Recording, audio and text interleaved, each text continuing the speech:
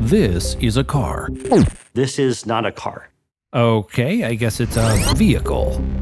The fact that you cannot drive a Zoox vehicle by yourself, that it doesn't have manual controls, that in our view distinguishes it from what people traditionally refer to as cars. You don't have that moment of, hey, it's a car, but it's kind of not a car, and what's that steering wheel doing, moving all by itself? We view those transitional products as kind of weird hybrids.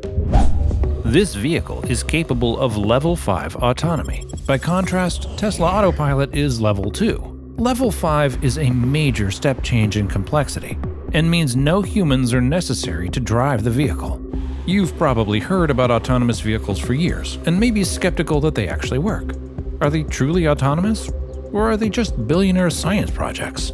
This is not going to be a science project, and we're going to make sure that the recipe and methodology to get that done is scalable. Here, just south of Oakland, Zoox is manufacturing and testing their first fleet. So, what's it like to ride in one? This is Hard Reset, a series about rebuilding our world from scratch.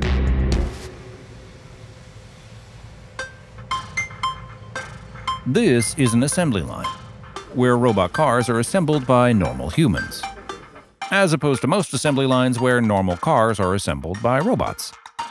How is he walking so slow?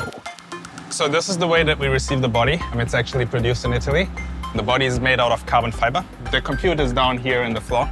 If you look down here, basically under the seat is the space where we install the batteries.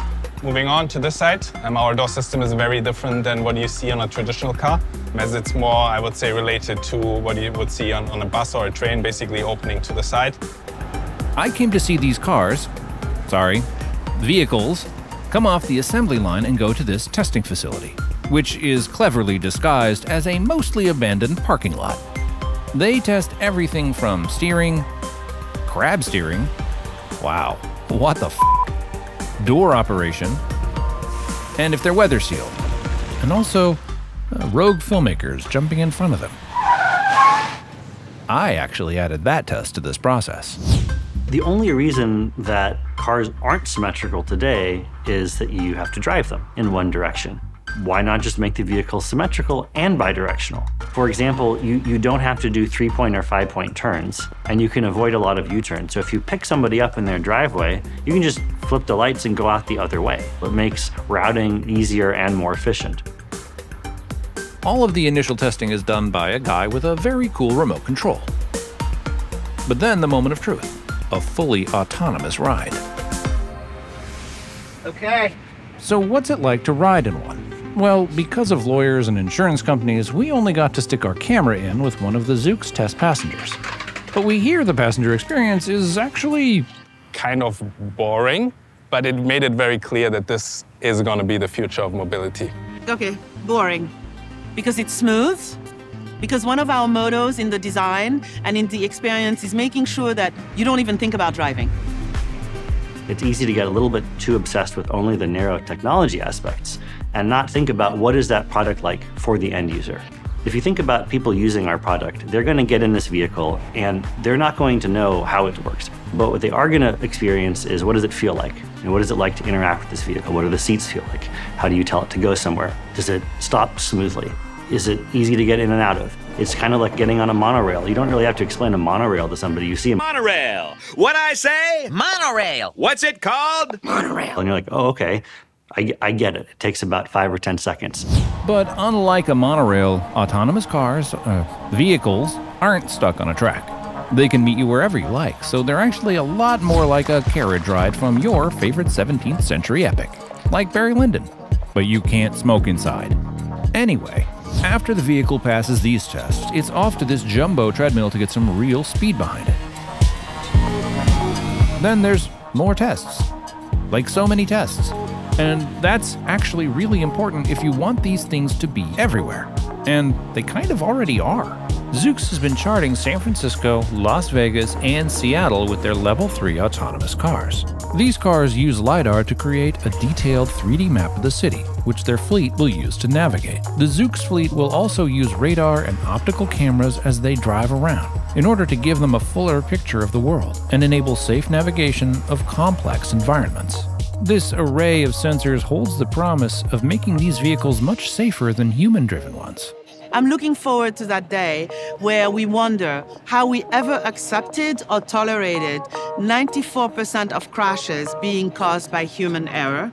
A lot of the crashes that humans get into are during those strange maneuvers that people don't do that often. Three-point turns, U-turns, parallel parking. As a human, you can only look in one direction at a time. Not only can we see everything all the time, we also have 270 degrees coverage on every corner of the vehicle. So we can even see around objects. And so we have a significantly higher degree of situational awareness, which makes the vehicle much, much safer, particularly in tricky maneuvers. Zoox's vehicles are nearly ready to make their public debut, and you'll be able to buy one never. No autonomous vehicle buying for you. These are effectively taxis, shuttling passengers about, which means Zoox's vision of the future has very few cars that will be bought or sold. And then, what will we buy on 3-day weekends? What will happen to December to remember? What about the people who make those giant ribbons? You should be happy because I'm not making you pay for the vehicle. I'm just making you pay for that little tiny portion that's your ride. We want to think about this as transportation as a service as opposed to anything else. When you're not using it, somebody else is using it. There's a fleet of them. They go to base. They autonomously get themselves to the charging station. 2 hours, done, up, back out, and redeploy. We are challenging personal car ownership, something that is ingrained in the psyche of this nation. And we're challenging that openly and proudly because we think that the benefits for society and every single one of us outweigh the, oh, well, you know, I want to be able to have as many cars as I want or as I feel like. And so what if Zoox and other autonomous vehicle companies like it succeed? More sidewalks and parks, fewer parking lots, cleaner emissions, and a whole lot fewer traffic fatalities. But transportation is also about access. If public transit doesn't run to your neighborhood and gas is a precious commodity, that's going to affect where you work and where you socialize. Transportation is a big deal in terms of access to knowledge, access to freedom, independence, and just things. There are areas right now that are not served well. That, in my humble view, limits the economic opportunity of a lot of folks. Our goal, and this is something that's particularly important to me, is for this vehicle to go to all areas of a city. How are we doing on the doors?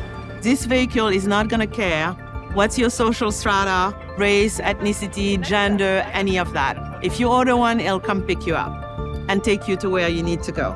A day? Oh, this is good, improving. Transportation is not equally distributed. You make that available, amazing things will happen. Come back next time for another episode of Hard Reset. Subscribe to Freethink to watch our other original series and documentaries about technology and people that are changing our world.